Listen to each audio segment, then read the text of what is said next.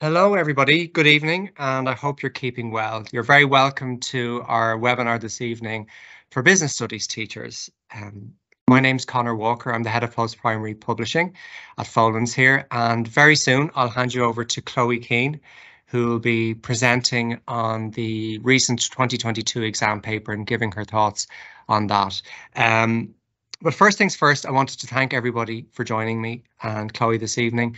It's a very busy time for teachers. I know you've got lots going on, so we're very grateful for you joining us. And some of you might recognize me from some of the conferences that I've been at in recent years. So if you do, it's great to see you, and thanks for joining us again. I'm sure you'll get a lot from the 45 minutes or so that you'll spend at this webinar.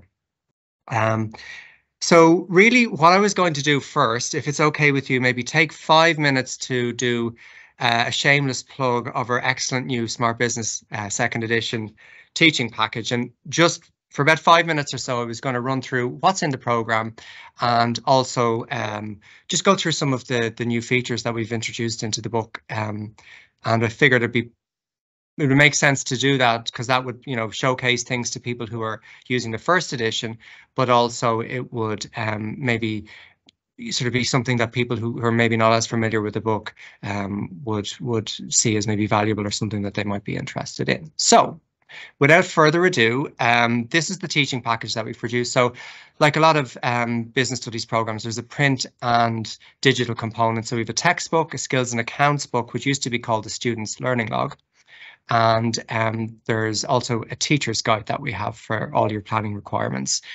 The digital resources we have include things like a student ebook. We've got a full range of PowerPoints for all the chapters of the book. We have a full range of bookkeeping videos, which help to step through the more complex or tricky elements of bookkeeping for students. We've got editable termly exams that we make available across the 3 years of junior cycle. And we also have a full set of web links to third-party websites should you want to go to other resources and use them to enhance your classroom experience. So if we look at what's new in the program, I'll just very quickly go through that. So to begin with, what we've done with Smart Business is we've taken on board all the feedback on the first edition. We've streamlined its structure. So we've now just got 3 simple strands with 40 chapters across the board, including an exam preparation chapter that we'll look at shortly, and also a glossary. So if keywords, if vocabulary building is important for you as a resource, that might be a useful thing to have at the back of the book. We've got a brand new layout, so it's brand new, colourful design, as I hope you can see here from some of those screenshots.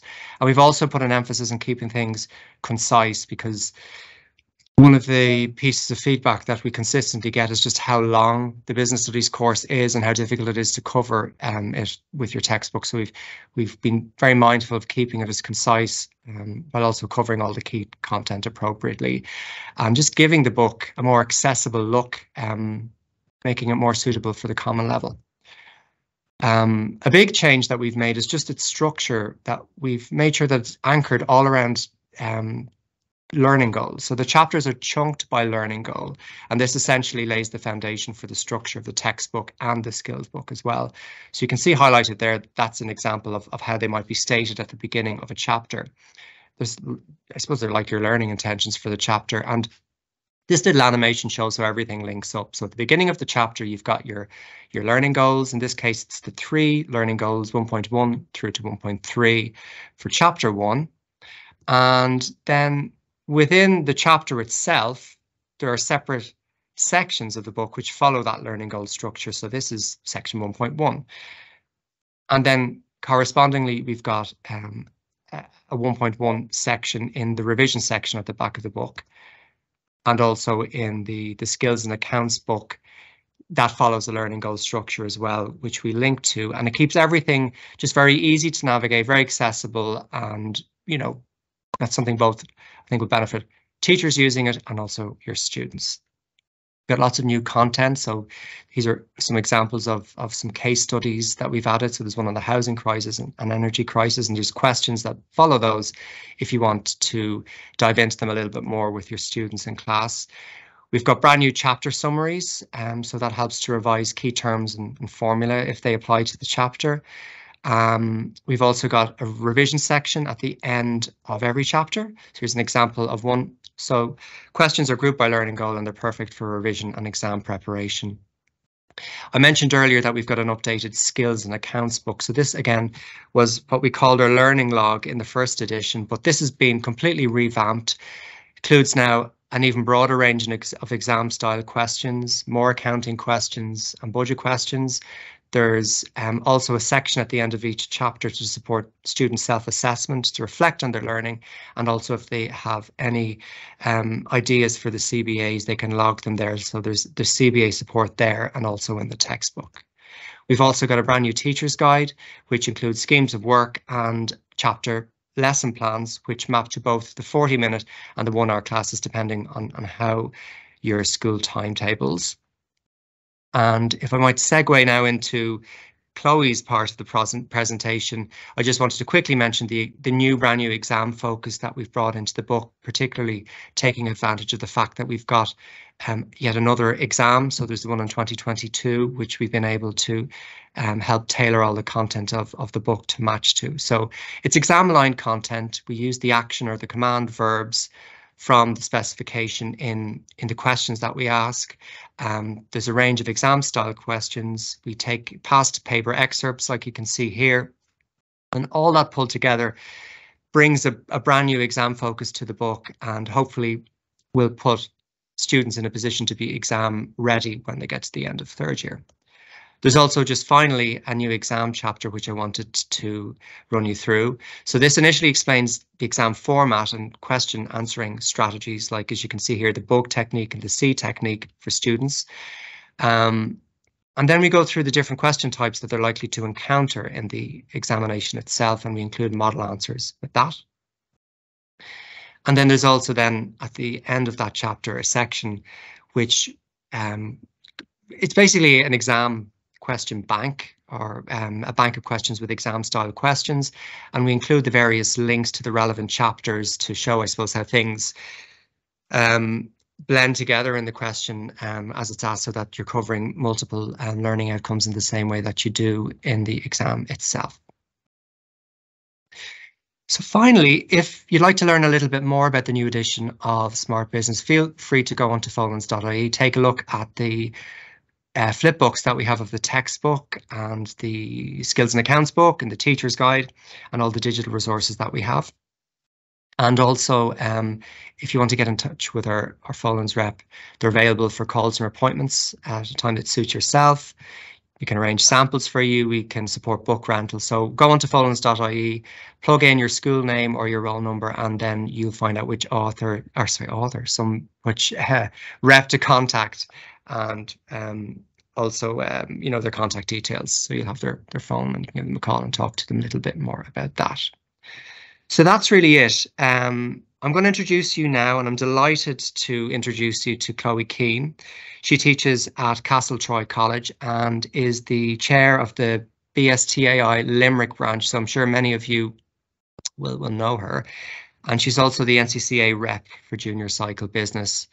She's also studying maths as well, to put another string to her bow. So she's very active as a teacher and a lifelong learner, obviously. I first met Chloe at the last BSTAI conference, and she and Katie Jones gave a really, really good presentation, I think, on the exam paper. So I thought it would be great to invite her not only to be involved in reviewing and working on the Smart Business project, but also to come here this evening to talk again about the exam, because I thought it was very insightful.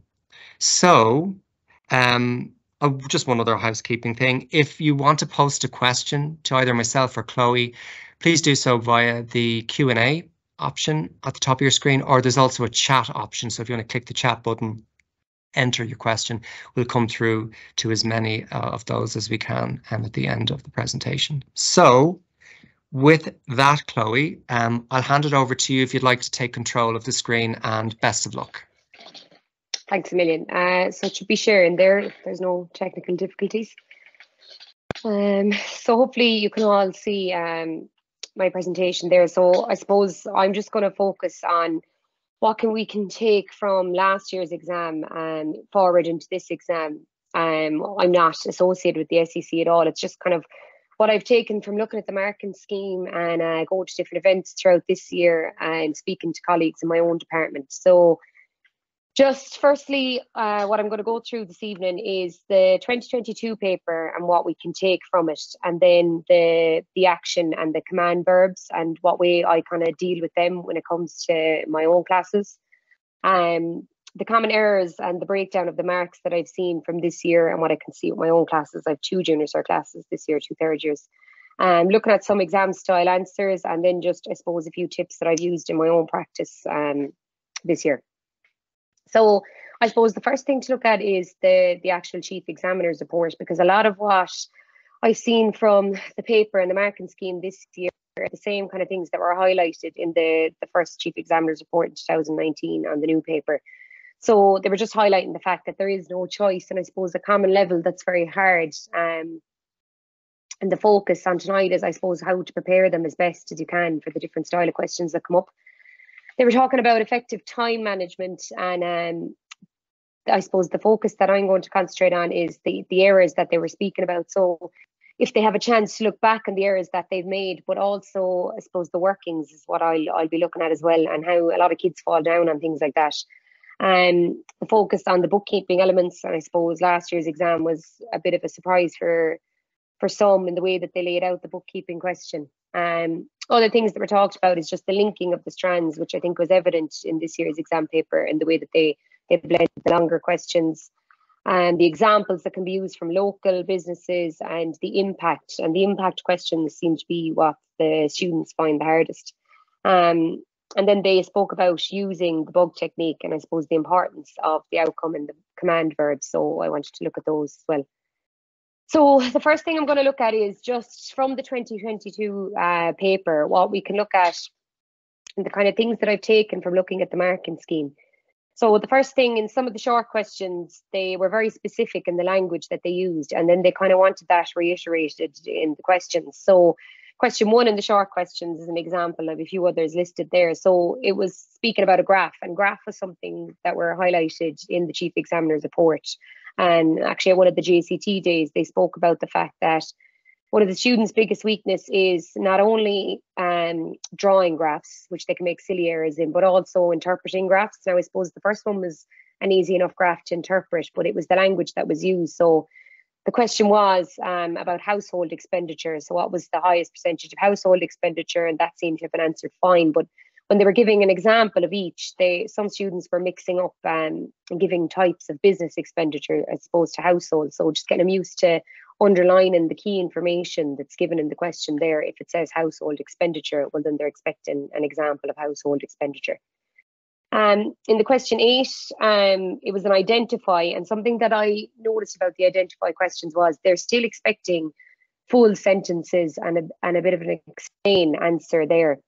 So it was identify 2 benefits of shopping locally for the local economy. So I gave this question to my own students, and a lot of them weren't specific enough about local, even though locally and local was mentioned 3 times in the question alone. So I suppose just to get them used to it, they're at a young age, but the pitch of the paper is very high for a common level. So it's getting them used to being specific in their answers and referring back to the question itself. Another question that came up was discuss 2 roles of a social enterprise that it plays in society. So I suppose they wanted the specifics of the society, and we could see that in the marking scheme. And then again, identify 2 benefits of the membership of the EU, and it was specifically for Ireland. So they needed to refer to Irish businesses, the Irish economy. And again, identify was used there with benefits. So it was really more of an explain answer, even though the outcome verb was identify. Another one that they gave and was kind of poorly answered by some was what is the social benefit to Irish people of an increase in carbon tax? And they needed to be specific to the society there and Irish, and again, Irish businesses. So they need to be very specific in referring back to the question, which is something that I'm trying to focus on now at this time of the year with my classes. The accounting topics then that come up. So the first short questions, they were both on double entry, the analysed cash bookkeeping there. And the biggest errors, I suppose, that was made there was that figure of the 390 for the balance CD and balance BD. the mark there was for the date, but also they accepted balance on its own this year. But they were, I suppose, in different events that I've gone to, people were saying, well, they mightn't be as lenient moving forward, that they need to be specific in knowing what a balance CD and a balance BD is. And the fact that they use the same figure for both. And that's what a lot of them were losing out on the marks on. They were taking maybe the total figure and putting it down here. And then with the double entry bookkeeping, again, I was talking to different people and colleagues about it, and I'd have a habit of getting the kids to write the year up the top and then the day and the month, but they need all three. Now, it seems to be okay if they put the year under the date and then the day and the month, but they have to have all three somewhere in their answer. And I suppose just focusing on the double entry there, a lot of the errors that was made was they were putting them both in on the debit side or both in on the credit side, and they're losing out on marks there because they needed to show the double entry rule there for every credit. There's a corresponding debit and so on. The final accounts was kind of one that threw a lot of people, and I suppose whether or not the template was being given, we weren't really sure of based on previous exam papers that we had seen. So I'm kind of focusing on making mine this year learn the template, and it's hard for them. It's rote learning. I mean, it's two accounts where they have to have the wording correct, and there was marks given for certain headings, and there'll be different headings that marks will be given for in other years. So I just, something that I've tried with my own classes is there any bits of the account that I can take out and make simpler for them to learn it off? So I've taken the first kind of top part there. They didn't have to have cash sales, but sales would be enough. So I've taken the first top part of the account and I put sloppy beside it so they could learn off the sales, less cost sales, opening stock. Trying to put abbreviations or acronyms in there to help them learn. We've done last man standing, so I've kind of gone around the room, and one person will, I say sales, and the next person is to name out the next part of the account, and everyone is to go around. That's just one way, and I give them a night off homework if everyone in the class got it right. Now, for some kids, that's hard, you know, being able to say out loud and get something wrong in front of all the class, but it's something I was trying to promote with them this year, that they're comfortable in giving answers. And I suppose having them since first year, I've been pushing that all along, but I know some kids just doesn't suit. So the focus on the template, I think, is definitely needed going forward, because we know now we were given half the income statement, and we mightn't even be as lucky as that in future years. The workings, I suppose, are important. One thing that was flagged was that they got the mark for the depreciation workings if there's usually a little box given down the end of the trial balance for the depreciation working. So even if they had forgotten to put it into the account as an expense, they would still get the mark for some of the marks for the figure for working it out. So I'm really pushing with mine, show your workings all the time. You know, you might get marks for them, even if it's a calculation question. And there seems to always be in these papers now that there's a separate box for the answer, and the amount of kids that will just forget to put it in there. So if they've shown all the workings, I've pushed with them that if something's worth 3 marks, well, then they're not necessarily going to give you 3 marks for just the final answer. You need to show your workings as well, because there's 3 steps to that figure, and that's where the marks will be going. So that's just the box that I was talking about there. It says if required, but I've been pushing my students to do it, because I mean, it was 2 marks for the depreciation workings there. So why not put your workings there? And if they do forget, then they're trying to remember the whole template, well, at least they might pick up the 2 marks there. So just looking at what they might not be as lenient on moving forward in the final accounts, they seem to have been open enough with the headings. So things like current liabilities falling due within 1 year and more than a year, they were kind of accepting current liabilities on its own there, but that mightn't be the case moving forward. And the need to label, authorise and issued share capital, there wasn't marks going for individually labelling them, but in the future it could be a heading. So these are just kind of ones that I flagged with my own classes. And again, the adding of the opening reserves, they were a bit lenient in the way that it was done in this year's exam paper, and the different names that you could call it, but I suppose just to be specific to make sure, and to do that after their net profit, and then to have the reserves figure going into the statement of financial position. Okay, so I'm just going to look now at some of the outcome or the action verbs that have come up in the papers, and what I've kind of said to my students to do when they see them. So explain, I've always said to them, most of the time it's a key term or a definition, but you need to give 2 pieces of information. So I've said to them, always use the state, explain, example method.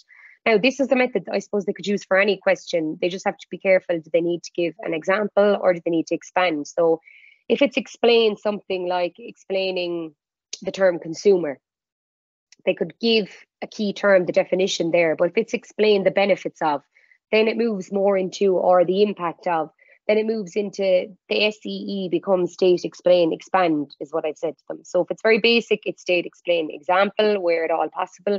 And that example sometimes needs to refer back to the question. So is it an Irish business? Is it the local economy?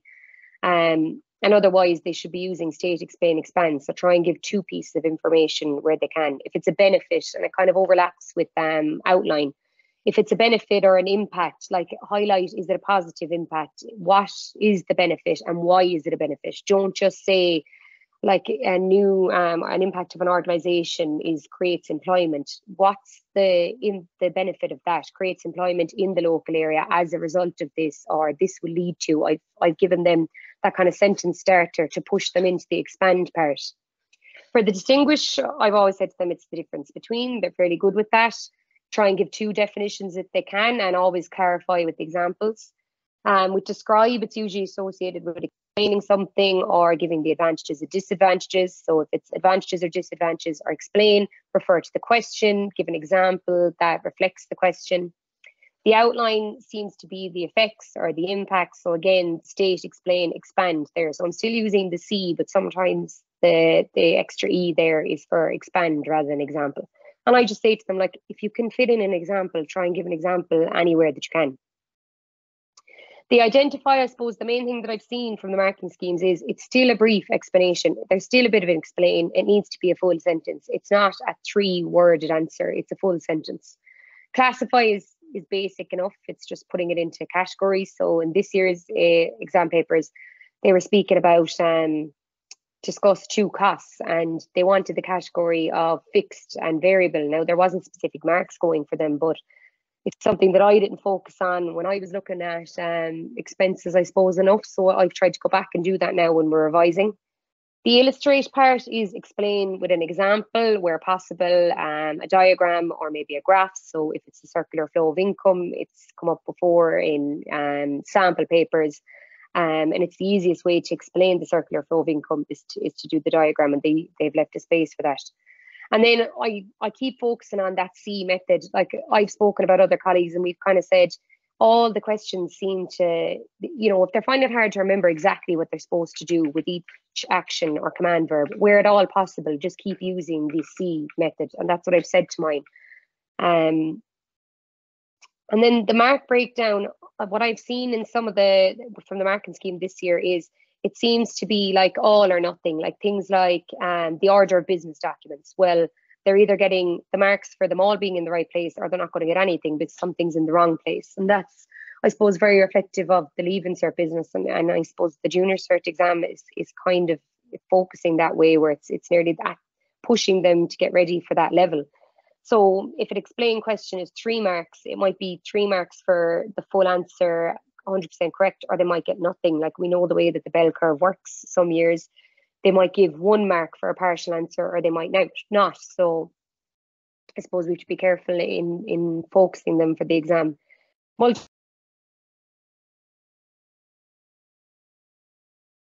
Guess, like try and read back over it if you have time, because it's usually a decreasing mark like it would be in the Leaving Cert exam. So like 4-1-1 for a 6-mark question, or sometimes it's 2-2-2. So just to be careful and try and go back over it and make sure they're sure of the answers rather than taking a guess.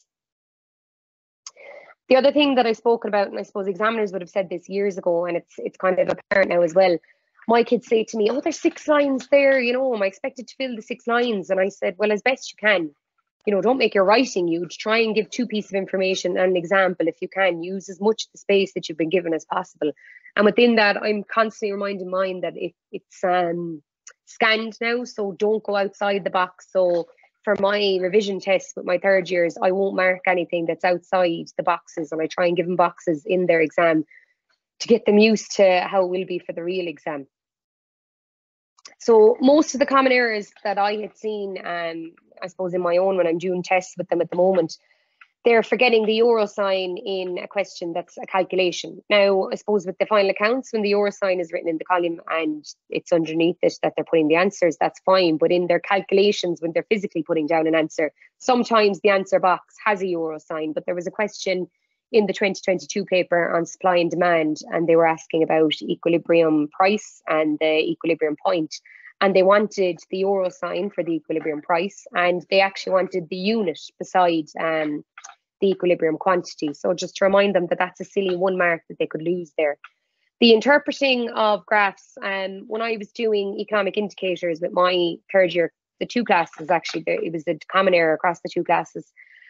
They had, I suppose, learned high unemployment, low unemployment, but when they saw on a question, it was to do with a graph and there was a drop in unemployment, they mixed it up and they were saying, oh, there's a drop in employment.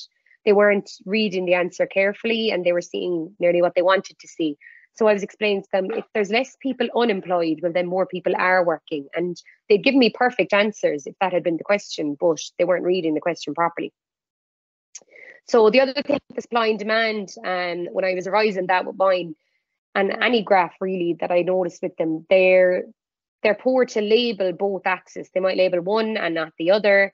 They were poor to label the supply and demand with S and D on the actual curves themselves, and they were silly marks. If something's worth 6 or 8 marks, they're silly marks for them to be thrown away. So it was actually my 2nd year class that had said to me that their science teacher had said to them about salt. So when they're doing any graph, they needed to use salt, which was a correct scale, which some of mine weren't great on. I was speaking to their maths teachers and they said it wasn't even across to another subject. They nearly forget what they've learned in another. So scaling their bar charts or whatever it is properly to show the correct amount of values, especially when it's the national budget and they might have to show the different government expenditure. When it gets up into the millions, they're very bad to scale on the graph. To label both axes, have all the labels. So if it's the supply and demand curves, label those as well. And to give a title. Now, I haven't seen that they've given marks for a title yet, but it could be something, again, that might be worth 1 mark in another paper. And there's no point throwing away that 1 mark. So I'm just going to look for a few minutes at the exam style answers that were given in the marking scheme. And I suppose what I highlighted as state, explain, example, or what I'd seen a pattern in the different action or command verbs. So outline came up a few times, and I just have looked at question 18B, the second part of it, and question 7.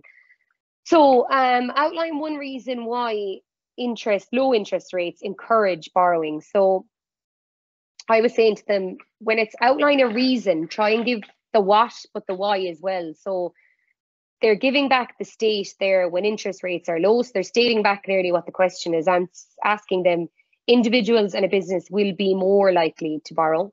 That's the what is happening. And then why, the why is there's lower repayments. They don't have to pay as much back on the loan. So I've said to them, when you're expanding, it's to get the what part, which is the explain, and the why, which is the expand. So the other question then was outline 2 advantages of PayPath. And this was one that was poorly answered. I suppose they'd almost forgotten what PayPath was because it was blended in with another style question. And some books might do this in the employment chapter. Another book might do it when they're looking at banking. So state, explain, expand, I said to them there again, because it's outlined. So the state part is it's convenient. The explain part, well, he can look online or he can go to the ATM and see his information. A lot of them have online banking now. And expand, why is that an advantage to him? Because he doesn't physically have to go to the bank to lodge his wages or his earnings. So I was just trying to show my students as well where the marks were going, and trying to, when I've given them a question, I get them to swap it with the person beside them, and then I'll show them something like this and I'll say, look, you can't give them the 3 marks if they don't have all 3 of these. And I suppose if they learn how to mark something, they can see where the marks are losing, and they're very good to say, well, he said this, would you give him the mark? And I'd say, well, what would you give him? Oh, I'd only give him 2. So they get good when they're looking at people's questions, but not as great when they're reflecting on their own. Identify then was in question 18 and question 4 again. So in question 4, it was identify 2 benefits of membership of the EU for Ireland. And these seemed to me more like explain answers. So I said to them again, state, explain, if they can expand, do, if they can give an example. So The state part there in the example that I've highlighted is the creation of the single European market. What's the explain? Well, this leads to the free movement of goods and services. They could have given an expand part there if they had the room for it as well. So it's the what and the why is what I keep trying to push with them. In question 4, it was talking about working from home, so remote working, and give 2 responsibilities to his employer for this. And that for them was hard because they were thrown, I suppose, by the work from home part. But again, it was just, they're referring back to the question in 2 responsibilities, giving the what and the why. So what must he do, why it's stated in his contract of employment. For this question here, they were very specific in the answer that they gave. So they were asking to explain the term grant. And what I saw from this was they specifically gave the SEAI. So what they were expecting it to come back in their answer was to refer back to the question in giving what is it, why might it be given, or expand on it, and who actually gives it. So I actually went back and I said to mine, we're revising definitions at the moment in key terms. So when we did grant, I said to them, you have to say what a grant is, what's the purpose, or why is it used. So it doesn't have to be repaid, but it has to be used for its intended purpose. And then who is it given by? It might be given by the government, or like in the question, the SEAI. So trying to push them with their definitions as well when we're revising key terms to try and explain it in the SEE model again. For discuss questions, so a lot of the time it's discuss the roles or the impacts of something.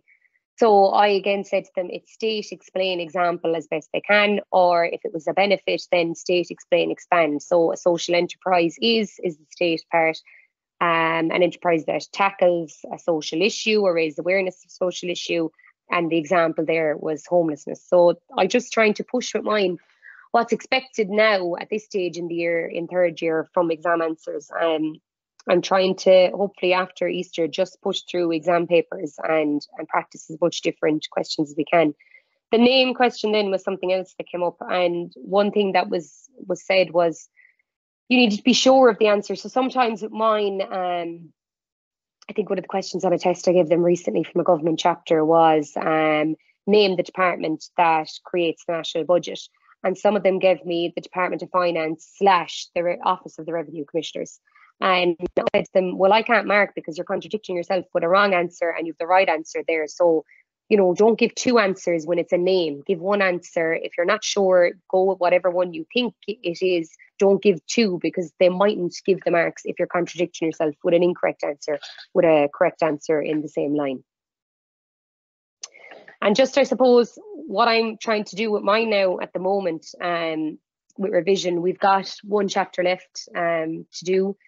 And then I'm trying to push them now to revise, I suppose, starting now before Easter, so we can get through as much revision as we can. So yeah, I give them a topic, or if 2 topics go together, like saving or borrowing. I've been giving it to them every week. We do an exam paper class, and that's where I look over whatever revision that they've done. So I've asked them for proof of revision. Now, I don't expect them to write 6 pages of notes. I've said to them, if you do a Quizlet, and I usually find a link to a Quizlet, there's a website, Jason Ryan Business. He has all the different chapters laid out and Quizlets linked to them. And I say, do the Quizlet and send me the score that you've got on Google Classroom. At the moment, we're doing definition dots. So I've given them a list of 30 or 40 key terms, and we do 5 at the start of every class, and we correct them. And the first class, I gave them 10 to do, and it was a revision class. So I gave them 10 definitions to do from the chapters we had just done. They had to go away and find the definitions themselves, try and practice them without the book, then look for them in the book, and correct them themselves. And then I said to them, right, in the next class, I'm going to test you on those 10 definitions. Because what a lot of parents said to me at the parent-teacher meeting before Christmas was, oh, my son or daughter doesn't know how to revise. They're finding it really hard to revise. So I was trying to show them ways that they could revise. I give them summaries of chapters. Now, it's not something really strenuous that I do. I might throw it up on a doc at the end of class. If we finish a chapter that day, we'll go back over the chapter and I'll say, okay, what's the main important things that you need to focus on in this chapter? I type it out. They have a section at the back of their copy for me where they take down exam tips, I've called it. I started this just before Christmas with them. So they'll take down what they're expected, like a success criteria, expected to know from that chapter, or if we're doing a specific exam question and we're correcting it, like what I would have just gone through with you there, I'll highlight where the marks were going, and they'll take down what to remember. Like there was a question on dirt before, and the common mistakes that were made in the dirt calculation is they're very good to calculate dirt, but then they don't take the dirt off the interest figure and then put the new interest figure onto their savings. So when we're going through the question, revising calculations, I got them to take down that was a common mistake. And I've said, when you're revising that chapter, flick back to your exam tips section in your copy and see what I might have said for that chapter. I'm trying to take an accounting topic every week or every 2 weeks. So it's something really small. I might take a short question like those extracts from the double entry and just get them to practice it. And if it's not an accounting chapter, I'll do really quickly the first 5 minutes, throw up maybe an interest calculation or on saving or borrowing or a small calculation that they do, and we correct it really quickly. And it's just a way of keeping them fresh on the other chapters that they tend to forget about as we're finishing the course and revising chapters. When I review the formulas and calculations, what I've just kept saying to them is your workings are really important. Workings. Most exam papers have all the calculations for the junior cycle at the front of the exam paper. For their mocks, I just gave them some extracts from different exam papers on all the different calculations, and I got them to take down all the definitions, all the formulas for them, and then let them practice them. Linking chapters. So like when I'm doing the government chapters, there's a lot of chapters that link with government, the economic policy I just did with them there, and government revenue and expenditure, and they forget that they link to previous topics like personal taxation. And I just like when I'm doing a test with them now at the moment, I'll put in at the last page of the test, I'll put in one question from another exam that will link to that specific topic, just so they're not forgetting that in the long questions there will be a few different chapters in it, and sometimes they can link together. I suppose exam question practice is the most important thing now, and I'm trying to do one class a week, and it's hard, like they're missing classes at the moment with the school show and things, but I choose a Friday if I have them on a Friday, or one of the classes, my last class with them in the week is a Thursday. So we try to do one class a week where they have exam paper questions only. I don't have my own classroom, so they have to bring their books, their workbooks, their exam papers every class. So they love when it's just one day a week that they have to bring the copies they have, their exam tips and the exam papers. And then I suppose I didn't see the relevance of it until I was looking at economic growth, and we just looked at the sustainability goals, and they said, oh, we just did those in CSP, or they showed me their geography mock where a lot of one of the questions, the long questions, was on economic growth. And then I noticed a lot of them were giving me great answers for the social and environmental impacts of economic growth. And I said to them, we didn't do this specifically, this style answer. Where did you get it from? And they said, oh, we just did it in geography. So it's good when they can realise that their subjects are linking together and see that it's not overwhelming in the amount they have to learn for each subject. So that's it. Now, I suppose if you have any questions, you can. That's great, Chloe. Thank you very much for that. I am just going to share my window so that I can bring back the Q&A. So that's great. Thanks very much. So everyone, just if you want to post any questions, there's a bit more time left if you want to either do that via the Q&A section or the chat. So thanks for sending the questions that have come in to date. I'll start with the easiest and the shortest ones first.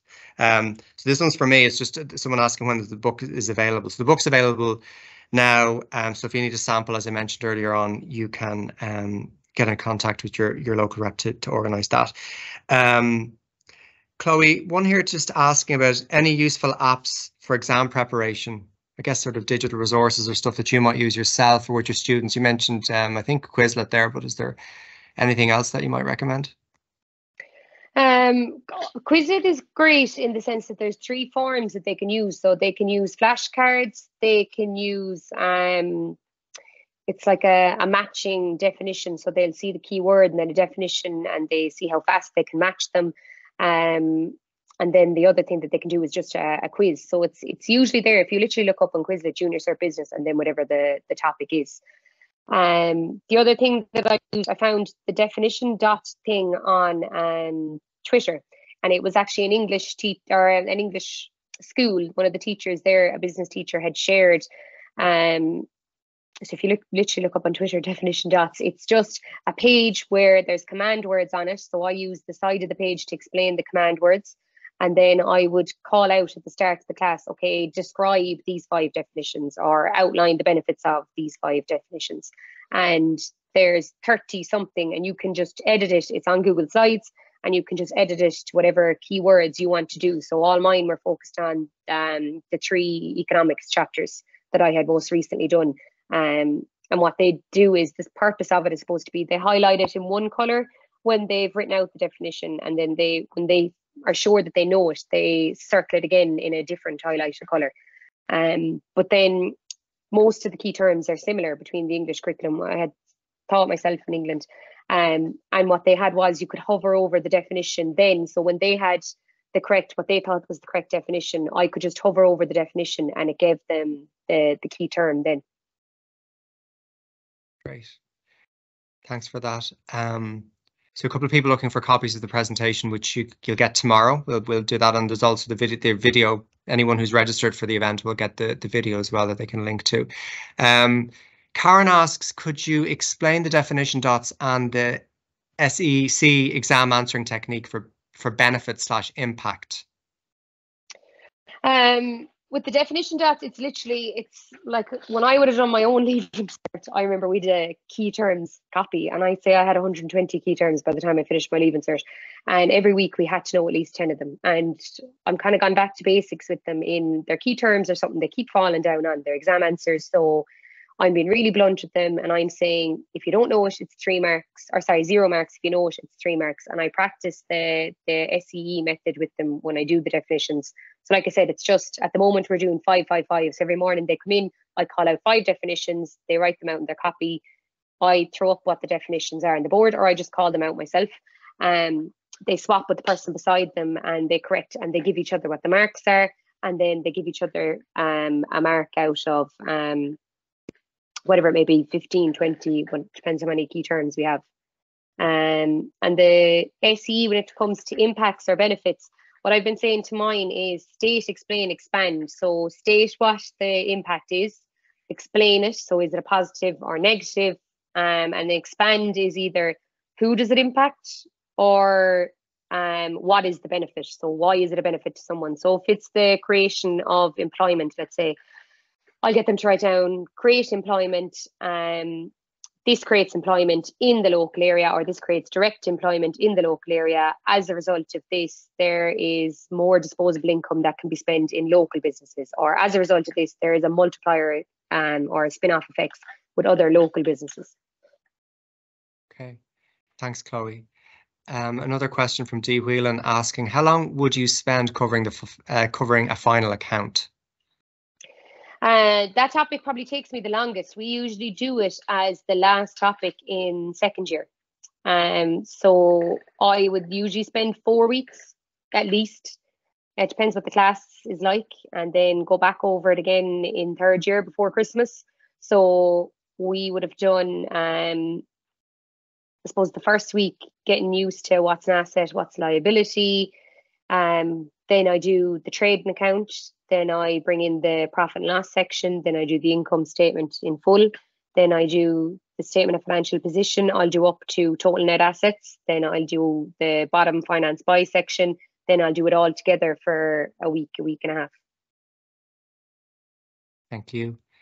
I hope that answers it. Ellen asks, Chloe, thank you for the feedback on the exam paper. Any advice on the assessment task component, please?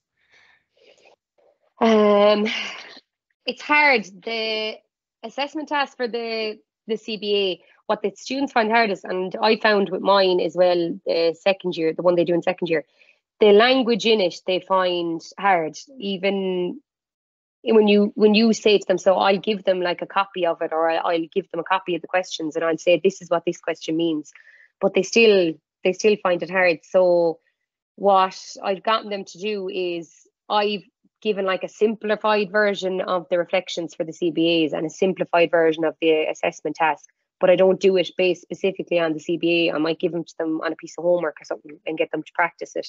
And then speak to them before they do the assessment task and say, look, we've done practice ones of this. It's very similar to the questions that you've answered before. I suppose practice is the most important thing, to try and fill it into their heads that I know it's been asked in this specific way, but you've already answered questions like this before. Okay. So is it like just the language of reflection that you're using in the assessment task is different to typically what students might be used to for business studies? Yeah, I suppose. And like, as much and all as we ask them questions and they do reflect, they're not great at it. And we're trying, I think across the whole school at the moment, in my school, where all of the departments are putting a reflection at the start of the tests.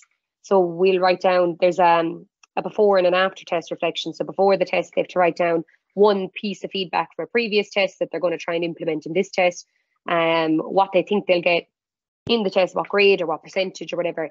And then we ask them 1 or 2 reflection questions at the end of the test. And it's an easier way of getting them to give themselves a bit of feedback, rather than, sometimes I find I was doing a feedback section at the start of every test and I was writing 3 or 4 points for every child, and they were looking at the grade and then, yeah, happy with that, I'll get that signed tonight. And they weren't really looking at what feedback I gave them. Whereas if you spend maybe 10 minutes at the start of a test asking them 1 or 2 reflection questions on the test, it gets them a habit of reflecting. And I would want to ask, just from what you've seen of, I suppose there've only been a limited number of papers, but are you seeing any trends as such, or patterns in the paper, or is there a lot of difference across the board? That, you know, is it very mixed? I don't know the view on that. I would say it's very mixed. It's just they need to understand that the long questions are a blend of a question. Like the question 17 could be all about insurance, and then they'll use the same person, but they'll ask another question all about the consumer. And there might be one question that might link them together. And sometimes they find that hard when it's not specifically themed like it might be in other subjects. So I suppose getting them used to the fact that they need to link strands and chapters together. So when I give them revision, I try and give them revision of chapters I know link together. Kind of give them the success criteria of how they might overlap and what they need to look at when they're looking at the 2 chapters or 3 chapters together. Yeah. Plus the fact there's no option as such, no choices. You just have to take every question as well, right? Yeah. You have to answer every question. Yeah. The only other thing that jumped out at me was the fact that identify wasn't a basic answer. It still needed a full sentence explanation. That was the only thing that really jumped out at me this year. Okay.